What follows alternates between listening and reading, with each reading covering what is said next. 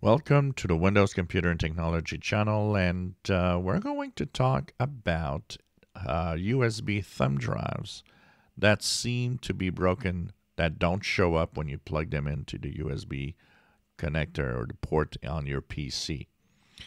This has multiple causes. So sometimes, and I'm pretty sure a lot of USB thumb drives were thrown away thinking they're not working, but in reality, they're perfectly correct.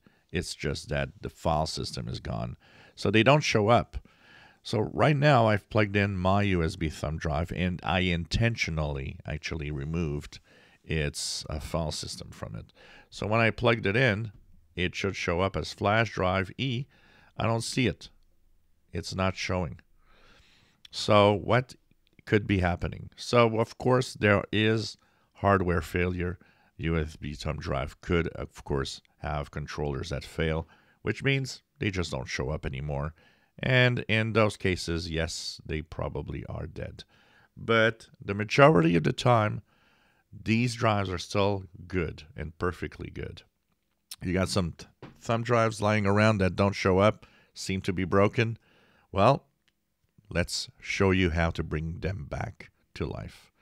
It's simple. Most of the time, like I said, it's a broken file system. So what you will do in Windows 10 and Windows 11, it's the same procedure. There's a small difference in Windows 11, and I'm going to show you. So go to your File Explorer and look at what is called This PC.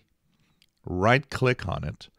In Windows 10, you will have Manage show up at the top of the list.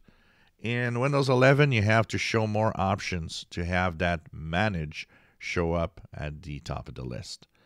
Click Manage. Here, you will be sent to the Computer Management. You want to click on Storage and then Disk Management. This will show you every disk and removable disks or hard drives that are available on your computer. Now, a healthy, correct drive will be in blue and will be partitioned and, of course, will be formatted in consequence. So this is all in blue to show you that this works fine, that it's what type of system it is, and TFS and so on. Now, there's a one little drive here, and this is my removable. It says removable. Notice that it's black, and it says, well, this seems to be a problem because it's all black. What's happening with my drive? Well, if that is the case, and it's showing up here, it's simply that it says unallocated. So what do you do when it's unallocated? You simply right-click on it, and you click New Simple Volume. Follow the procedure next. It's going to tell you its size. If you want to have it full size in one drive, you click Next. Then it's going to tell you what assigned letter do you want it to be. In this case, it offers E. It's fine. Then click Next. It's going to tell you file system in TFS. Default allocation size, volume label, new volume, or you can change that name to flash drive or whatever you want it to be. Perform a quick scan or quick format, and click Next. And if that is all okay, click Finish. What's going to happen is that it's going to format and reallocate that drive with a drive letter. And what's going to happen after the format is going to tell you it's fine.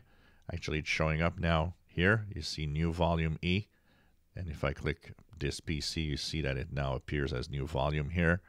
And of course, now it's became blue in the disk management.